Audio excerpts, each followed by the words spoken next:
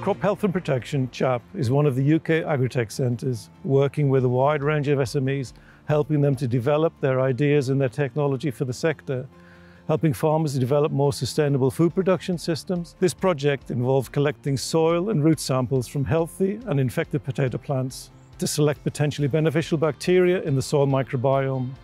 Metabolites from these bacteria were screened in the lab by Bio to select the most promising metabolites to be evaluated here at Rothamsted Research with the in-planter trials. We're in a glasshouse testing fungicides against potato blight, which is an important disease of potatoes. Potato blight causes a massive risk of crop loss for individual farmers. In certain cases, a farmer could lose an entire field very, very easily and very quickly. So farmers normally take no chances and will spray a dozen or more different fungicide applications each year to make sure they don't lose the crop to this particular disease. There is an urgent need to find alternatives to some of these synthetic pesticides which are no longer approved for use in the UK. And those of biological origin tend to have a lower risk to the environment and also human health. Microbes are the most genetically diverse life forms on the planet and produce an equally diverse range of chemicals. Now, these chemicals have been harnessed for applications in healthcare and agritech. But these solutions come from just a very small portion of microbes that have been explored, so around 1% of microbes. The remaining 99% has been completely unexplored and provides a resource for a great array of chemicals. At Bio, we've built a platform to provide access to the remaining 99% of microbes. Using this platform, which combines next-generation sequencing, machine learning, and bioengineering, we've built a library of novel and diverse microorganisms that can be cultured and explored for compounds they produce. We have two aims with our library. The first is to discover novel antibiotics to help combat the antimicrobial resistance crisis.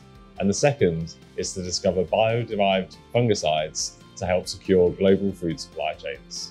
To date, we have discovered 2,700 different species in our platform, which represents 5% of all bacterial species cultured. So we use a method called design of experimentation, or DOE, which is what we use for tapping into different media to isolate novel microbes for our library.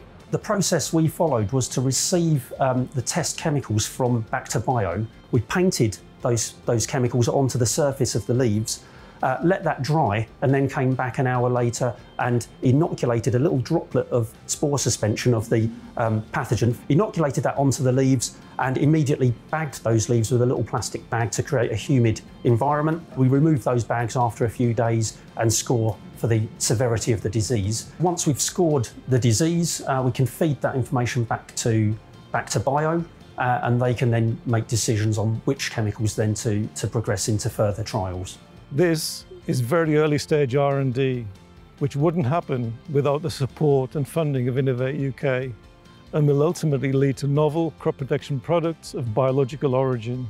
The funding has been transformative for the company, but specifically this project has allowed us to validate the transferability of our technology. So to build on this project, we've been awarded an additional £711,000 in a Farming Futures grant to extend our collaboration and take our development of these compounds even further.